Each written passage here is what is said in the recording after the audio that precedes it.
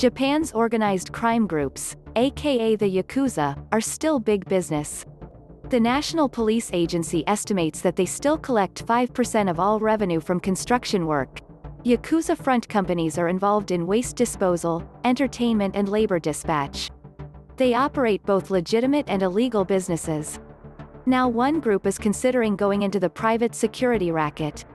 The Yamaguchi-gumi, still Japan's largest organized crime group, was founded in 1915 and after 100 years in business split apart on August 27, 2015, into two groups, the original organization, and the Kobe Yamaguchi-gumi. This April, there was a third split, with Yoshinori Oda, an underboss of the Kobe Yamaguchi-gumi, creating the Ninkyo, Dantai, Yamaguchi-gumi or loosely translated, the Humanitarian Yamaguchi-gumi. His new group with its low association fees is drawing recruits from all over the underworld. Japan currently has over 22 designated separate organized crime groups with office buildings, corporate logos, daiwian and some even have pension plans. They are collectively referred to as the Yakuza. The groups are regulated by Japanese law but not banned.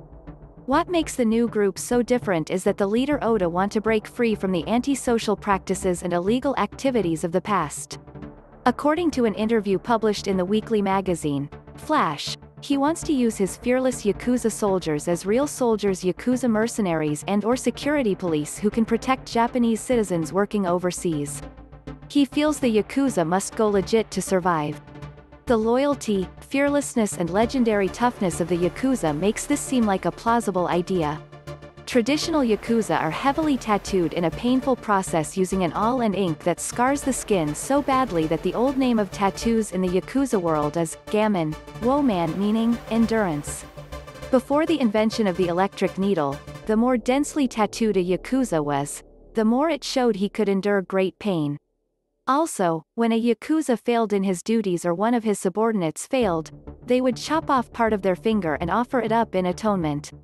In short, the old-school Yakuza are tough dudes. The groups are structured like all-male families, with the oyabun, father figure, at the top and the kobun, child figures, swearing absolute allegiance to him and their older brothers, even at the cost of their own life. This Spartan and almost military structure would seem to make them the ideal private security force. However, experts on Japanese organized crime are less than enthused by this idea. They won't do anything that seems like real work. They lack discipline. A former Marine colonel with extensive time in Japan working in the corporate security sector had an even dimmer view of the Yakuza Private Army plan.